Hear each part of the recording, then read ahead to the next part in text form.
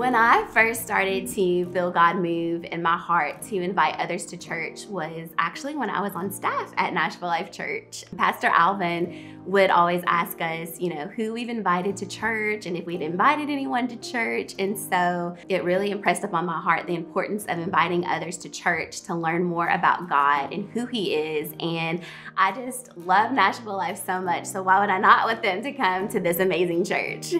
I've seen God move in the power of one invite, honestly, like I've never seen before. When Robin invited me to church and I visited for the first time, it was just a great experience. The church was warm. It was actually during COVID, but people, even in mass, were still welcoming, and the praise and worship on stage was just so powerful, and the sermon as well. So it was a great experience, and I definitely wanted to come back. I feel like when we first got here, we felt comfortable, and we don't feel like that at a lot of churches. You can wear what you want, you can be yourself. A lot of different nationalities as well.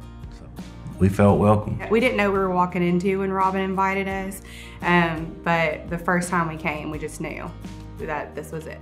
My life has changed a lot. I had a bad addiction.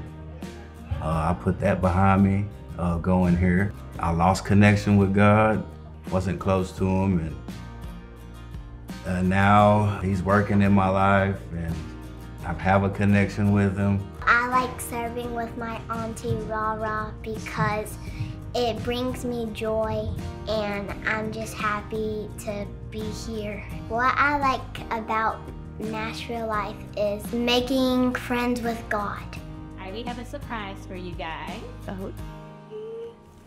All right, this Easter, Nashville Life has a goal of 1,000 people to attend church on Resurrection Sunday. Robin and family, do you believe we can meet the goal of 1,000 attending Nashville Life on Resurrection Sunday? Yes! 1, 2, 3. 1,000 for Resurrection Sunday!